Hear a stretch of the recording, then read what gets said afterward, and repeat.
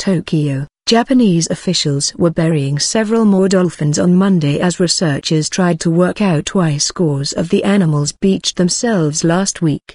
8 melon-headed whales, a species of dolphin, were found washed up along the coast at Hokota, around 100 kilometers, 60 miles, from Tokyo.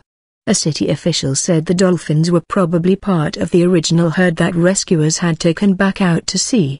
Unfortunately, they are all dead, so we will bury the bodies this afternoon. Locals in Hokota reported finding dozens of melon-headed whales on a 10-kilometer stretch of beach on Friday morning.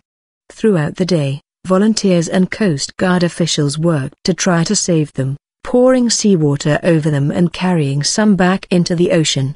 Cetacean specialists were carrying post-mortem examinations on some of the dolphins in an effort to find out why they had got stuck on the sand. The species usually lives in deep water,